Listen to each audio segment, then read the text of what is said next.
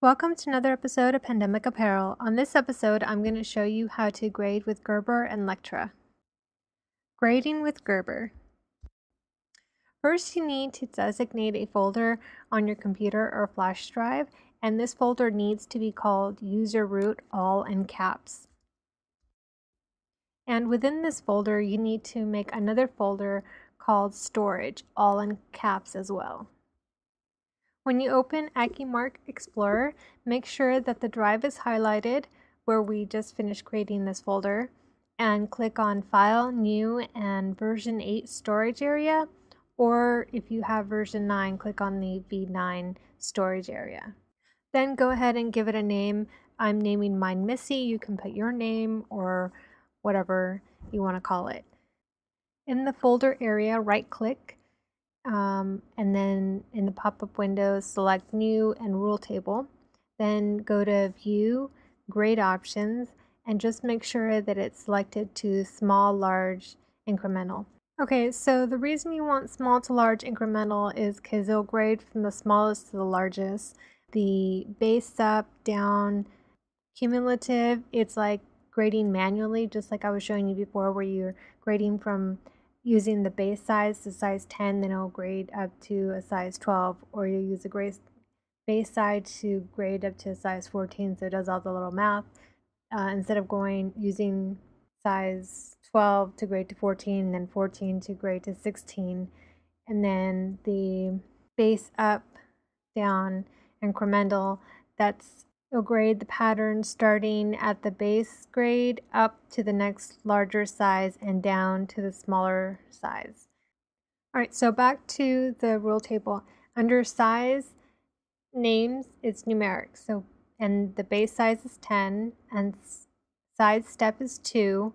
The smallest size is 2, or it could be 4, whatever you want to do. And then in the next size breaks, you're going to type in what the next size is after 2. So in this case, it'd be 4, 6, 8, 10, etc., etc. Then save your file. I'm naming mine base 10. This is important, especially if you're digitizing it into the computer with the rule table already assigned. And then later on, you're going to probably want to know if you have multiple grade tables, which one you're using. Okay, before I move any further, I want to change a few settings in the P user. So the precision should be 3. Imperial should be selected. Overwrite marker prompt. That should be it for now. And then click on Save. All right, so back to the grading table. At the very bottom, you'll see a tab called Rules. So click on that. And here you're going to be entering the grades.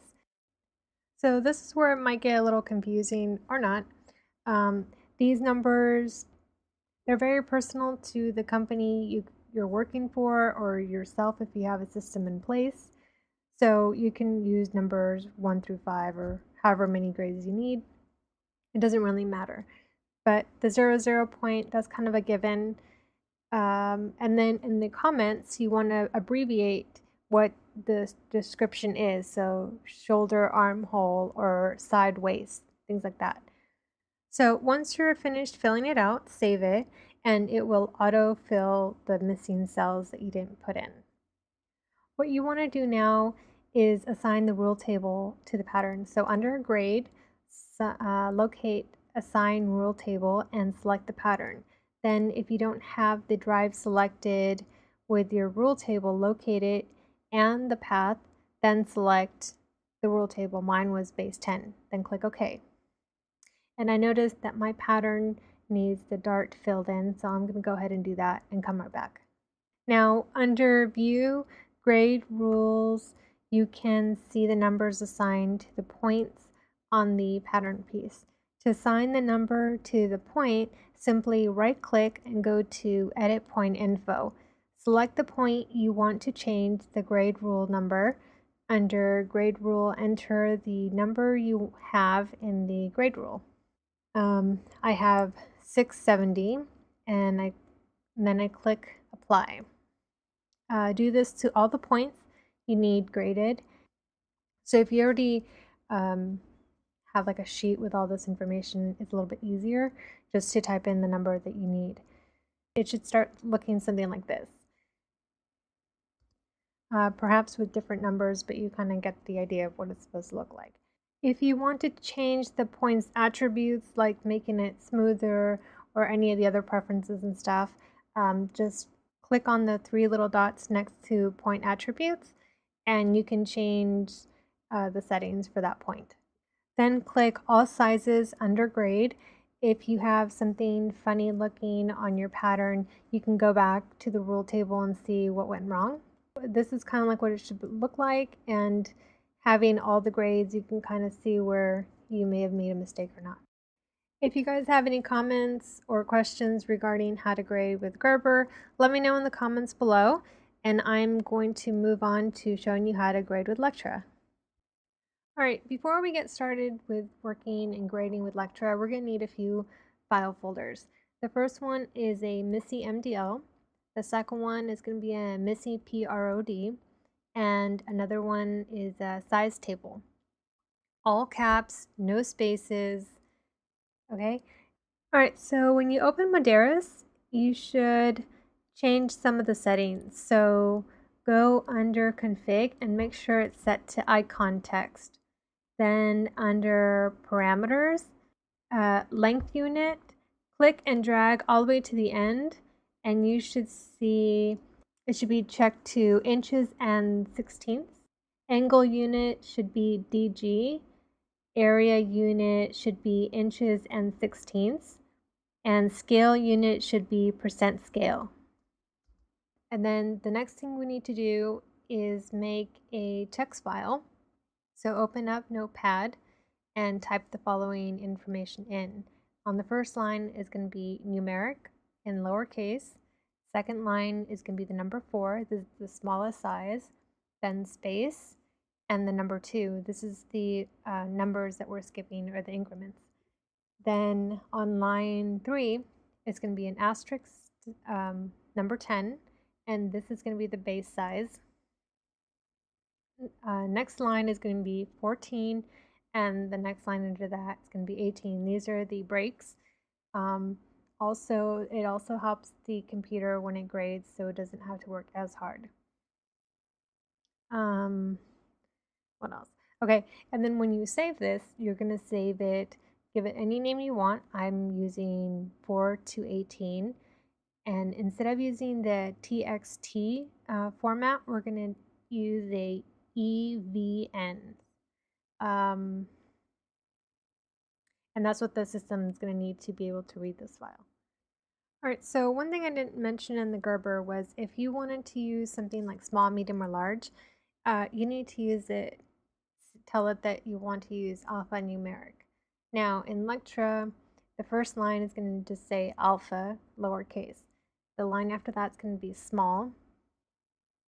And you can't put a space and a number, like say skip this, or it's going to be in increments of 1, because it doesn't know what you want it, because they're letters. So you put nothing after small. The line after that is going to be the asterisk, and then M for medium, if medium is your base size. And then you can go large, and then the line after that, extra large, and the line after that, extra, extra large, if that's what you want to use. And again, you're going to use the same format when you save it as an EVN format.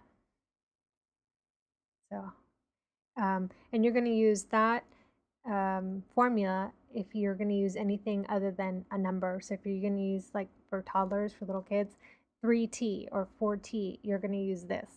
And you're going to have to put every size that you're going to be using. So you just can't put small, medium, extra, extra large, or whatever your grading is going to be. Alright, so moving on. Alright, so once you get the program open, open up your pattern and click on your keyboard F7, or at the right hand panel at the very bottom there's a little green with a F7, click on that. And then you're going to click on import EBT. Click on the pattern piece you want, and then a little window should pop up. Locate the file we just made. Hit the home key on your keyboard if you want the pattern to take up the full screen. Click F6 on your keypad or at the bottom right of the panel. Then click on Control. This will allow you to click on each point to grade. Now, two things about the system.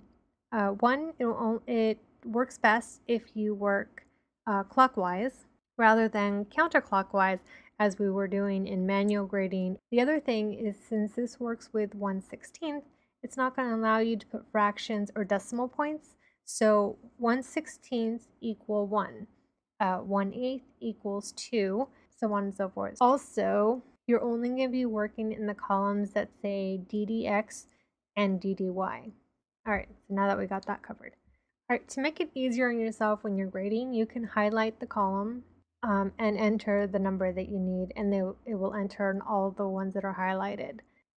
This makes it a lot faster. Another thing that makes it faster is, rather than doing this for each point that have the same numbers, you can go into Equate and then click on the point that you want to copy, and then click the next point would be the one where you want to paste that information onto.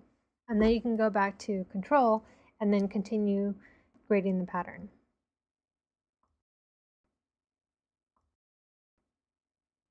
To see the grades, you can click on F9 and you'll see the grades that you entered manually in the text file. To see all of the grades, click on F9 and F12 at the same time. If you make a mistake, this is kind of where you're going to catch it, because you're going to see something weird or funky and you're going to be like, oh, that doesn't look right. You can also click on the control on that point and you can edit the information there. Other things you could use is like canceling a grade. If you don't want it to be graded, just click on cancel grading, click on the point, and it'll erase the grade from that point. I usually use Equate on seam allowance notches because it does this little weird funny thing where it doesn't grade it properly, so I just kind of copy and paste the information from the point onto the seam allowance notch. Also, if you want to hide the grade and continue editing your pattern, you can do that by clicking F10. And don't forget to save your work. I hope you guys enjoyed this tutorial. Hopefully it helped you with any problems you may have had with grading with Gerber or Lectra. So if you guys have any questions or comments, leave them down below or email me.